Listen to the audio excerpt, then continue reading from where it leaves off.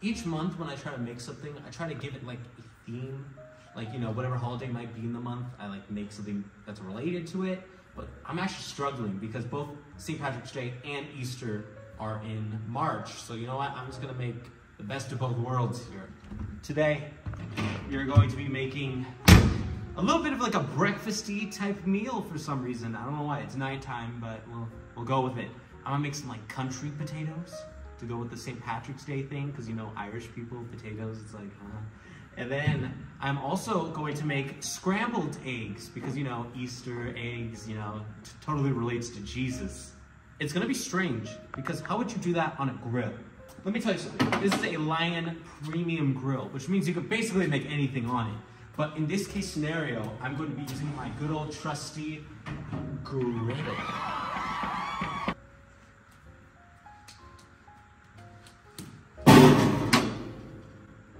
So right now I'm cutting the potatoes, obviously, so that we can make, you know, country potatoes. Now I kind of found it weird that it always has to kind of go with a, it's like a square, like little square pieces. So the way I do it is, you know, you just cut the potato into squares. It's that easy, honestly. Will I regret this decision? We'll find out. It smells kind of like a flower. That's right, I'm a man, I don't cry. Especially not at onions, that's for damn sure. This is depressing, I want to cry from the onion. You always just hear that. You always hear that, you know, people cry from onions. This is depressing. But anyways, we're gonna just cut it into smaller little pieces. You know, they don't exactly need to be squares. It would be nice if they were like little flat squares, but I'm gonna do my best just to make sure that they are cool little onions. Now it's time to look at our griddle. The first thing we're gonna do is put on some of this Pam non-stick spray. I think that's good enough. I'm going to turn on the griddle just to a low temperature. So what we are going to do first is that we are going to put the onions on the griddle. Now let me explain. These will help them caramelize. They'll taste good, they'll taste sweeter. It'll make them taste better once the final product comes along. And what we are going to do is apply some olive oil to a bowl. Then we're gonna get some of these patatas.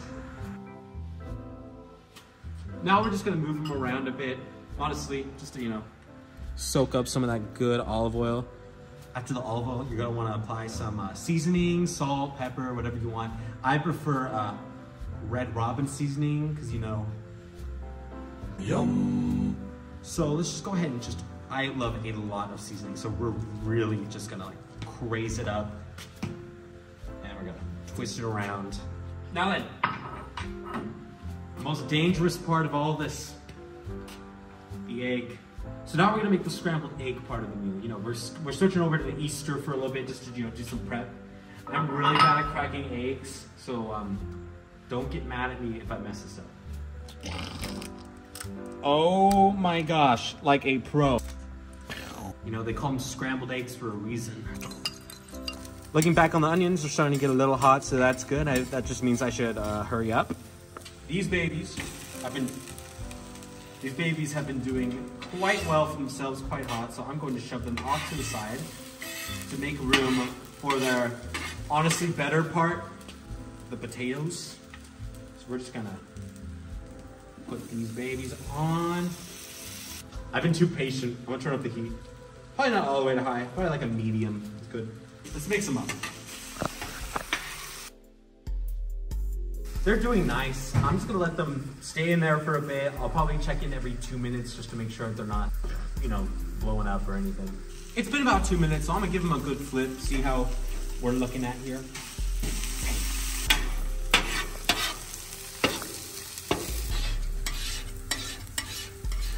We left the potatoes kind of near the top just so they can, you know, just get a little bit more cooked while we're working on egg.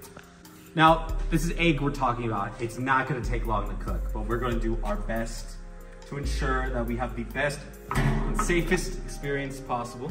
I'm gonna put the egg on now. Now, this is gonna be a very interesting experience. They'll be new for me, and it might be new for you too. So let's see. Gotta do it very slowly so it doesn't go everywhere. It's egg. No, don't touch the potatoes, no! Get away from the beautiful potatoes. Flip it. Egg is really just something you gotta watch. I mean, there's not much to it. It could be on for 30 seconds. It could be on for a minute if you're using it correctly.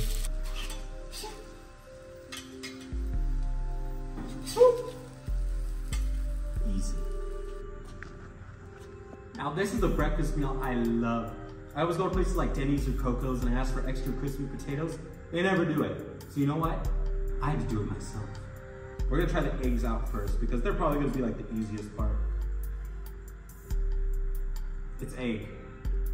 I didn't add anything to it. I didn't do anything special. It's plain egg. However, it's kind of funny that you can do it on your grill. Now for the moment I really care about. These dang potatoes.